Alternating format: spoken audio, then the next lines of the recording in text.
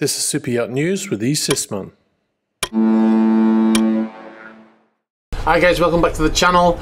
It is April the 1st. This is not an April Fool's video. The title of the video is correct. If you're thinking that the reason why you're watching this video is because Roman Abramovich, who owns two super yachts called Solaris and Eclipse, which are both in Turkey right now after fleeing sanctions that were put on him by the UK and the US and Europe, that's not what's happening. It has been actually determined today that Roman Abramovich owns two more super yachts. The island of Antigua has recently joined in with the EU, the US and the UK in sanctioning Russians close to Vladimir Putin, right? So if you don't know already, Antigua is a very popular destination for super yachts. There's always a lot of super yachts laid up there. Amadea was there until very recently. Anyway, they have now joined in with sanctioning, and there was a super yacht docked there called Yacht Garçon, and they suspected that this vessel might be owned by Roman Abramovich after an article in the Financial Times. The Financial Times had been talking about this, saying that they believed through an investigation that he owned a company in the British Virgin Islands called Wenham Overseas Limited. They found out that an aircraft that Abramovich owns was also registered at that same company. So anyway, the Antiguan government, or the Antiguan authorities, they asked the UK for help, and the UK did indeed supply Antigua with definite proof that Mr Abramovich owns these vessels. So as we make this video, the vessels have not been arrested as far as I'm aware, but I'm sure they won't be given permission to leave if they try to at this moment. Like I said, there are two vessels. The first one is called Yacht Garçon, the 67-meter vessel, and it was built by Damon Yachting.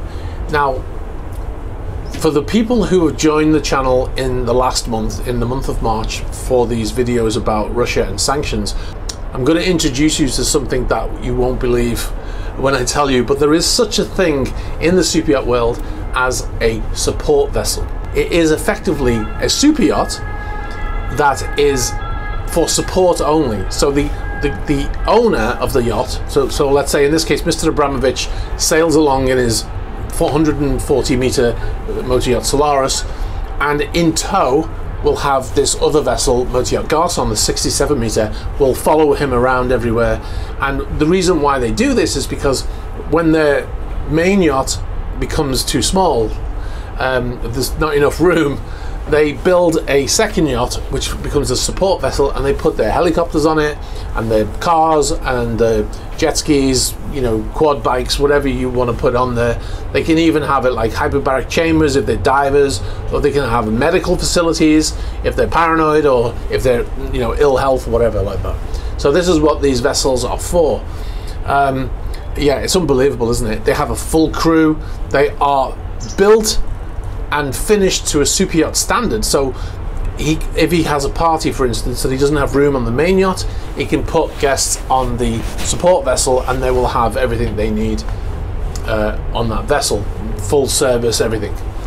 And that's what this vessel is. Now, the previous owner of the vessel was a Ukrainian businessman, and his name was Yuri Kosoik, and he owned a vessel called Yacht Ace, which is, I can't remember off the top of my head, it's about 85-meter yacht, and he had this support vessel. Now he was building a new vessel, and he put both of his vessels up for sale, and Garçon sold last year, I believe, but nobody knew who had bought it. But anyway, like I said, it's been discovered that it belonged to Roman Abramovich. Now, interestingly, when I saw the first article by the Financial Times, I looked at the vessel in Antigua and on marine traffic, and I clicked on the vessel, and it shows, like you can see here, it shows Yacht Garçon, and then right next to it was another vessel called Yacht Halo, and this vessel is also owned by Roman Abramovich. And Halo is a 55-meter valued at $38 million, and was originally owned by Australian billionaire James Packer. and the rough value of Garçon is approximately, it was for sale for 24 million last year, but the value of it apparently is $20 million. So Roman Abramovich does have other yachts. He does it for when he wants to be a bit more incognito. He can use a smaller yacht because everybody knows, you know, Solaris or Eclipse. He also has been known to charter other yachts as well when he really wants to be off the radar. So he'll charter a boat, send it to a place, and he'll join that boat, and nobody knows he's on board. Antigua, I'm sure they're about to seize these vessels, or arrest these vessels, should I say, as part of the sanctions against Roman Abramovich.